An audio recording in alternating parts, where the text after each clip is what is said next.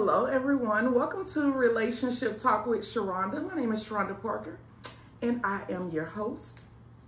And I just got a phone call. So I was originally supposed to be talking about these nipple clamps and all of these nipple stimulation. That was supposed to be my original topic today. But I just got a phone call. And I say, you know what? Let me switch this up a little bit because I think most of the people that's on my page, we ain't sweet 16 no more. Most of y'all like me, meaning we consider to be middle age. And when you middle age, it seems like we're supposed to possess a certain type of wisdom. And when we possess a certain type of wisdom, that wisdom is supposed to be about our anatomy. It's supposed to be about life. It's supposed to be about the way things go, the way our bodies change, the way, you're going to start to see the men starting to lose the little hair on their head and it's starting to thin out or whatever in the center. You're going to start to see all different type of stuff that go on. You're going to be able to see some of them got extended performance time. Some of them performance time start to slack up a little bit. In other words, when people start changing, their bodies start changing, you just start seeing all type of different things go on, okay? So what I want to let you know that there is nothing embarrassing about getting older, okay? Another thing that you're going to see when you're getting older is, y'all know when we start, and I'm talking to middle-aged people. Because I know a lot of y'all middle-aged in your age, but in your mentality, you still 17, 18 years old, meaning that, you still ain't let it go that you ain't in high school no more. And I get it. We all different, right? I get that. Because I have conversations with people all day long and I just be trying to figure out how you somebody grandmother. Lord, how you somebody mama, how you somebody, who gave you a damn dog to take care of? We really meet people like that, okay? But if you know that you're starting to grow some gray hair on top of your head and you meet a man and he got salt and pepper hair, salt and pepper goatee, he's salt and pepper, what make you think the hair on his down below ain't salt and pepper too? What make you think even if he's shaving and it's starting to grow back a little bit, what you think it's going to grow back black? You don't think it's going to grow back salt and pepper? Like, in other words, the same way the hair on his head change the colors, the hair below change the colors too. And you can't make a man feel bad because they got salt and pepper down there. Because guess what? As women, we got salt and pepper down there too. If I let that shit grow back, it's going to be salt and pepper. My hair blonde because I dyed blonde. But guess what? A couple of gray strings is starting to grow here and there and the other. That's called getting older. And it ain't nothing embarrassing about getting older. The phone call that I just got, the man say, Lord, he was using the cock ring. The woman made him feel so bad about using the cock ring because she didn't know what it was. What is that? Why you gotta wear that? And I told him, I said, that was your opportunity to educate her. Because obviously she don't understand about the penis. She don't understand about blood flow. She don't understand about circulation. So obviously this was the opportunity to educate her, okay? There's nothing embarrassing about wearing a cock ring. If you don't know what a cock ring is, this is a cock ring. This is it. And I'm showing you this because it's my job to teach. This is it. Now, yes, it looks small, but guess what? It stretches. It stretches. And if somebody tell you, oh, that little thing, that's too little for me. That little thing too little for me. No, it's not. Because guess what? If you bigger than this here, then if you bigger than this, then you need to keep that dick to yourself. You don't need to give it to nobody. Because don't nobody want no horse inside of them. Okay? But the purpose of this is to slow up the blood flow.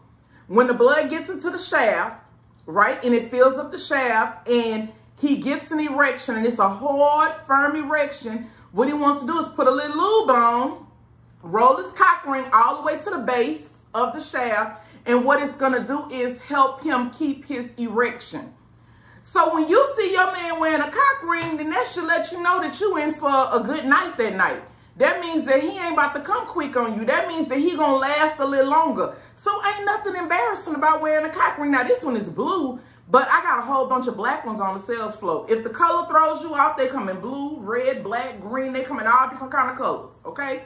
So find out your woman's favorite color and get the cock ring. Or if you just want to be on the safe side, just get a black cock ring, okay? It works better if you've shaven, if you trim down, because you don't want the hair getting caught up in this cock ring, because then that's going to be painful, all right? Another thing that you will see when people get older, you'll see them starting to take enhancements. This a rhino. This a 10-day enhancement, meaning that you take it get in your system, it stays in your system for 10 days, and when it's time for you to perform, you're ready to perform. There's nothing embarrassing about saying I had to go and get me a pill. It ain't nothing embarrassing. What's embarrassing is when you don't take the pill and you can't perform at all. What's embarrassing is when you in denial and you presenting limp dick. That is what's embarrassing. And you don't want to do nothing about it. That is what is embarrassing. Ain't nothing embarrassing about helping yourself, okay? Now, I done got the men out the way. Oh, we got the creams too. So if you don't want to do cock rings, you don't want to take a pill, we do have the creams. Moving on to the women, ain't nothing embarrassing about having lubricant in your nightstand. There's nothing embarrassing about having to use lubricant. I am 41 years old. Guess what? You ain't touching me without lubricant. You gonna have this on you. When you slide in, you gonna slide in with some lubricant on, because what I know about me is I ain't sweet 16 no more. And yeah, this baby is good, but guess what? You ain't about to tear it up. When it start off, y'all know we start off, we be super sloppy wet. And then all of a sudden, throughout the duration of the time, you notice that you ain't as wet as you was in the beginning. Yeah, so you have to use lubricant. So you got your lubricant. This is the one that I like, the Wet Elite. But for those of you all who suffer from all type of sex anxiety and you tense up and you don't open up, then get you the one with the hemp in it, with the CBD in it. Get this one. And for those of y'all who super sensitive and everything that you touch aggravates you, get the organic one, okay? Lastly, most times when you meet women in their middle age, or most of us that are middle age, everybody ain't had C-section births. I so happen to have both. I've had vaginal births and my last birth was a cesarean. Some of you meeting women and you know that they got children. You know that they didn't have vaginal births. So that means you know something that came through it. Yeah. And not only did she have children, but you know that you know when you met her, she wasn't no virgin.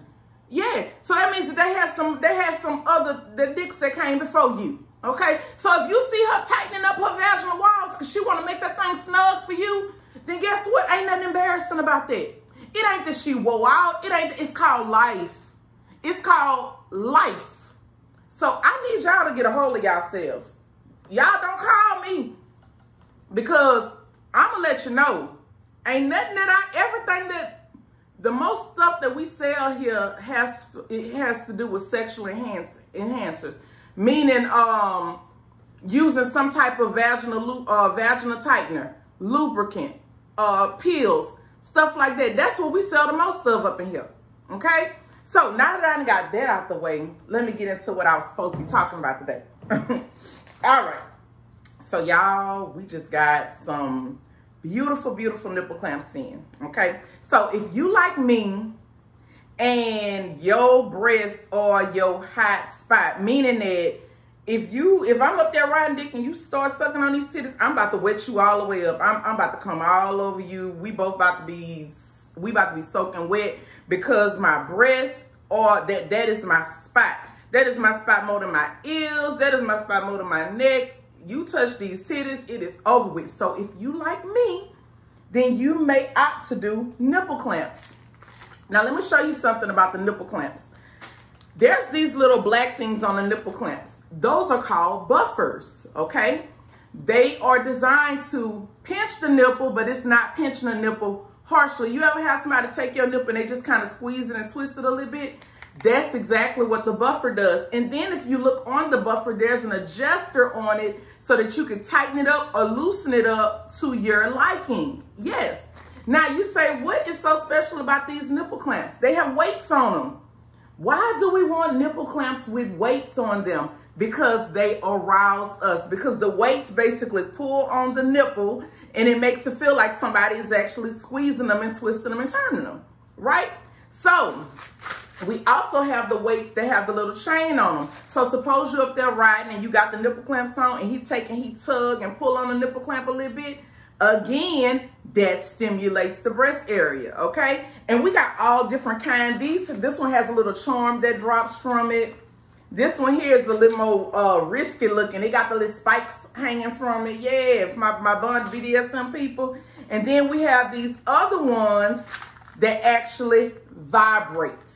We got the vibrating ones too. Yes, yes, yes. So I just wanted to let you all know that we just stocked some really, really cute, cool, new nipple clamps. And if your breast area is your area, you like me, and your nipples are your thing, and that literally just gets you where you gotta go. See, I'm guaranteed to have an orgasm every time. And a lot of people actually call it a nipple orgasm. Even though you're having an orgasm, there's a such thing as a nipple or breast orgasm.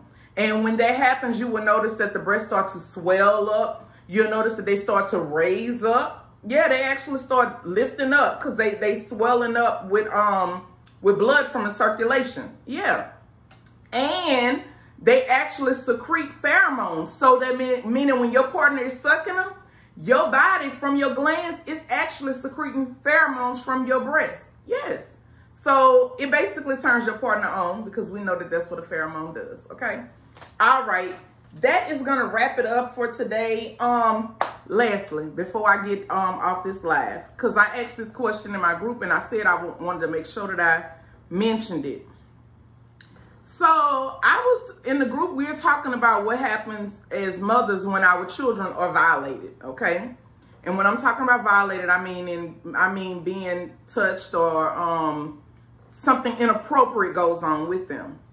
And I just want to give some wisdom to the mothers, because we've been following this story about the family out of Florida who the young girl married the 50-something, 60-year-old man, whoever he is, however old he is. He's a lot older than her, and he is supposed to be the godfather. Okay, we got the basics down. But her mom did a live, and her mom mentioned that the little girl was molested at 2, and she shot the man that did it, and she basically went to prison for it. Okay. In our mind, we feel like, well, yeah, she should have shot him and that's justified. But my thing is, I just want you to think a little further as a mother. As a mother, our job is to try to be here as best as we can to be able to protect our children, right? How can we protect them if we are in prison? How can we keep anybody else from violating them or being inappropriate with them and we are in prison? That is what I want you to ask yourself. How can you, in other words, if you go out there and you go hurt this person, I'm not saying that the person shouldn't be held accountable. I'm not saying that. But what I'm asking you is, as a mother, how can you protect your children from prison? And the answer to that question is, you can't. So what I need you to do is to be a little more proactive in the beginning. I don't like to place blame, but at the end of the day, as parents, mothers and fathers, it's our job to protect our children.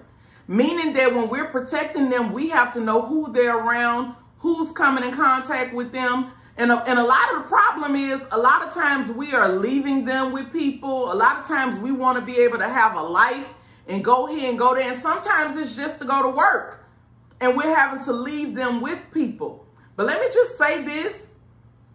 We have a responsibility to protect them. And that is just all I can say. It's our responsibility to protect them. So at any point, if our children get violated, as a parent, we got to turn around and we got to look at ourselves too. And we got to say, what did I not do? You know, because the thing is, this happens too often with children to where they are violated. And a lot of times it has to do with the environment. I told Spencer, I remember when we were young, because, you know, we got married very young. And my husband, he still liked friends and all of this kind of stuff. And I grew up in a household where my mama didn't let people live with us. She did not let people live with us. You couldn't sleep on our couch. First of all, you just couldn't sleep on her couch, period. Because she didn't even like people sleeping on her couch. So let's start there, okay? Not only that, I had a mother who she had this, you know, she didn't want people at our house, right? My husband, on the other hand, he grew up a little differently where people could stay over to their house. So when we got together, we had a different idea of the way a household runs. Meaning that I felt like, you know, you don't need to have company over when your company leave. They don't need to stay over and sleep on the couch. This ain't the hotel motel to where people just coming over, dropping in and staying, right? A lot of times what happens is we open our doors up and allow predators to become a part of our life in our home space. Meaning we letting the uncle come stay, we letting the cousin come stay, we letting the brother friend come stay, we letting this person come stay. All these people are able to stay tonight. And at this point, you got this child who is vulnerable, who just basically, you know, the child don't have control of the environment, right? So what I'm trying to get you to understand as parents is we have an obligation to make sure that we're protecting our children at all times. When I say at all times, at all times. If we do have to leave and go to work, sometimes we have to work jobs that work around the school schedule, you know. Or if they don't work around the school schedule, that means we can't go work that job.